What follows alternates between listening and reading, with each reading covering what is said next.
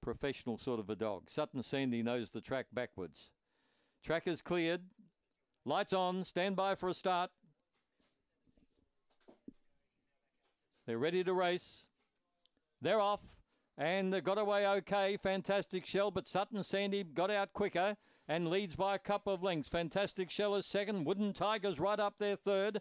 And Couture brought up the rear. Out of the straight, Fantastic Shell probing for a rails run on the inside of Sutton Sandy, and they go to the back. Got a bit of a check, both of them there. And Wooden Tiger's right on their heels. He's a big threat. And Couture's also joining in. Fantastic Shell takes over, leaving the back by 2 lengths. Wooden Tiger's run his race. Couture may be the danger. Sutton Sandy dropping out, but Fantastic Shell is going further ahead. Fantastic Shell by 4. Second Couture, third home Wooden Tiger, and Sutton Sandy was last.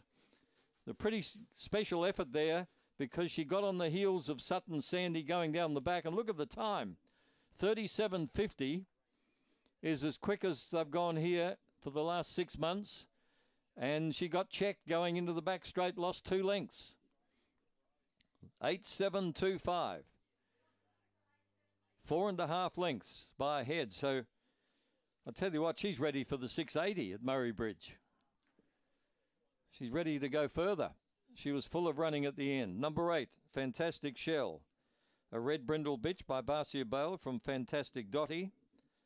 Raced by B. Stewart, Aussie Chegia, and T. De Chicho. Trained by the Wizard of Oz, Oswald Chegia. 4.5 by a head. 9.08 early. A blistering 22.28 to the back. And 15.22 coming home.